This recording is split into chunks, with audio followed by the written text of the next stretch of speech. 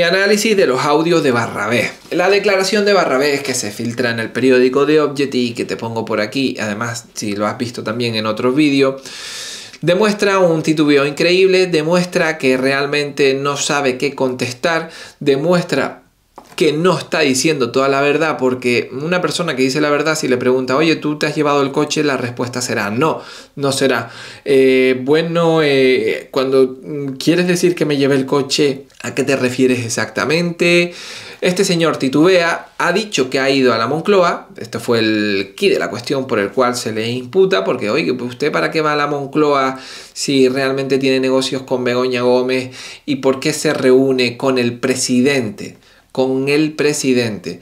Pues él en estos audios reconoce que sí, que va a la Moncloa, reconoce también que se reúne con el presidente, tanto con Begoña como incluso con el presidente a solas, cosa que llama la atención poderosamente porque dices tú, bueno, vale, bien, perfecto, eres empresario, tienes relaciones con Begoña Gómez, que es la mujer de Pedro Sánchez. Mi pregunta es, ¿tendrías relaciones con otra empresaria que no tuviera esas conexiones? Pues igual no, ¿no? O igual sí. Bueno, ahí está la defensa y ahí está la acusación. Pero lo que llama poderosamente la atención es que se reúna a solas con el presidente del gobierno y cuando se le preguntan los motivos, tras, como he dicho, titubeos, respuestas un poco vagas, de hecho hasta llega a pedir perdón. Bueno, sí, es que es mi voz, cuando el juez le dice, es que ni se le oye, no se le oye, no se le entiende. Bueno, sí, perdón, señoría, llega hasta pedir perdón, es decir, lo que demuestra una actitud sumisa, esquiva, dubitativa, porque no sabe hasta qué punto puede decir algo que pueda perjudicar al gobierno que está en España.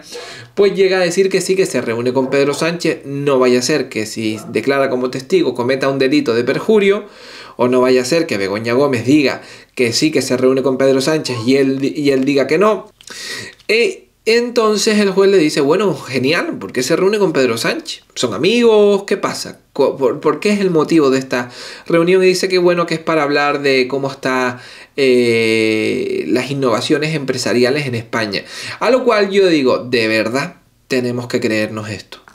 ¿De verdad no tenemos un ministerio con un ministro específico y especializado para esto, con miles de puestos debajo del ministro que hablan sobre economía e inversiones y empresas en España? ¿De verdad no te reúnes con la Confederación de Empresarios Española, con los presidentes de todas las federaciones de empresarios para hablar de cómo están las innovaciones en el sector empresarial, sino que te reúnes con un único empresario que, por cierto, no es ni el dueño de Hacendado ni es el dueño de Inditex, con los cuales podrías hablar de innovación porque son los que generan aquí realmente puestos de trabajo para españoles? Nos lo tenemos que creer. La pregunta es, ¿te lo crees tú? Porque es que yo no sé si quizás pues Pedro Sánchez tiene las miras tan cortas que dice, bueno, voy a hablar de innovación dentro de mis cosas, a pesar de que tengo un ministerio para eso, tengo un ministro para eso, y no es competencia mía como presidente, sino que simplemente en mi consejo de ministros que me reúno ya toco ese tema. ¿Tiene tanto tiempo libre como para escribir un tercer libro?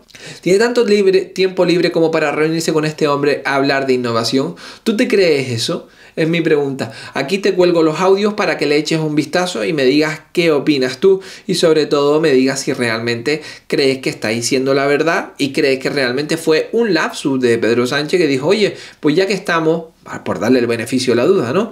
Pues ya que estamos y ya que es amigo de mi mujer y socio de mi mujer, voy a reunirme con él a ver que me cuente cómo está España. ¿Podría ser así? Aquí te lo dejo, ¿vale? Déjame qué es lo que opinas en los comentarios. ¿Usted en alguna ocasión ha ido por el complejo presidencial del Palacio de la Moncloa? Sí. ¿Cuántas veces? Pues no sé cuántas veces, tampoco muchísimas, pero pues habré ido que 5 veces o así.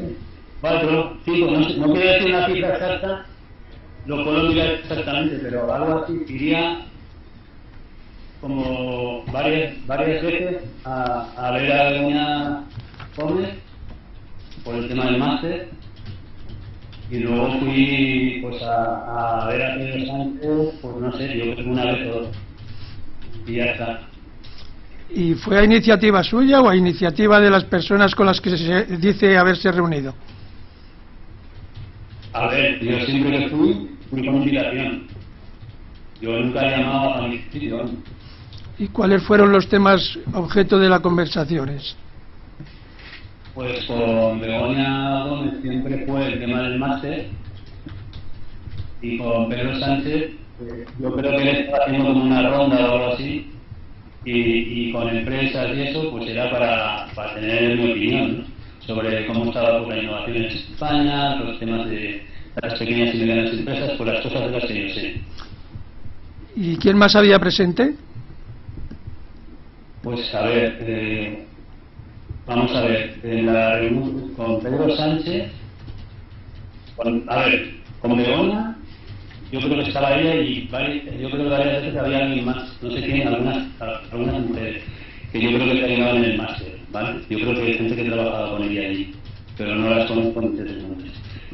Y luego tuvimos una reunión en la que estaba, yo creo que, no recuerdo, Manuel de la Rocha, yo creo que es una reunión, y había otra persona, no sé quién era, alguien también así del gobierno.